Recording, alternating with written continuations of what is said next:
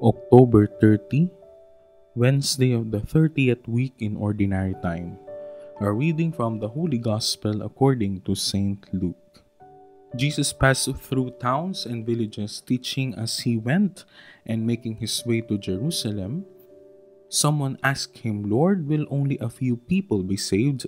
He answered them, "Strive to enter the narrow gate, for many, I tell you, will attempt to enter but will not be strong enough.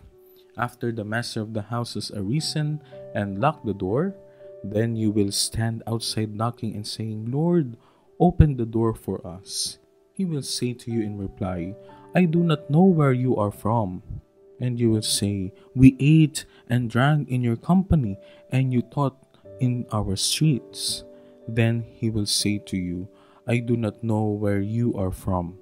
Depart from me, all you evildoers.' And there will be wailing and grinding of teeth when you see Abraham, Isaac, and Jacob, and all the prophets of the kingdom of God, and you yourselves cast out. And people will come from the east and the west, and from the north and the south, and will recline at table in the kingdom of God. For behold, some are last who will be first, and some are first who will be last." The Gospel of the Lord. Depart from me, all you evildoers. Evildoers are people who does not seek to enter the narrow door. They want everything made easy for them.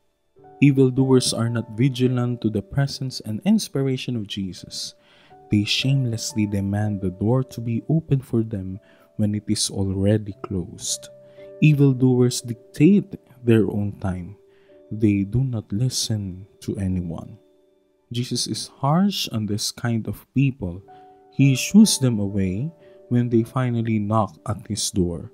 When all the locks are in place, they should have entered when the door was wide open for everyone. These people have delayed their entrance because they wanted to continue with their illegal and immoral activities for as long as possible.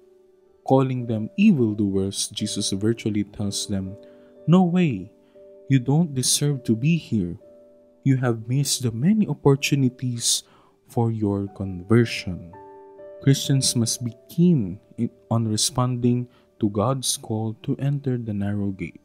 God is always calling us to repent of our sins and to stop committing them. We can do this by taking to heart what we learn from the teachings of the Bible and the church. We can avoid being evildoers and associate with people who fear God.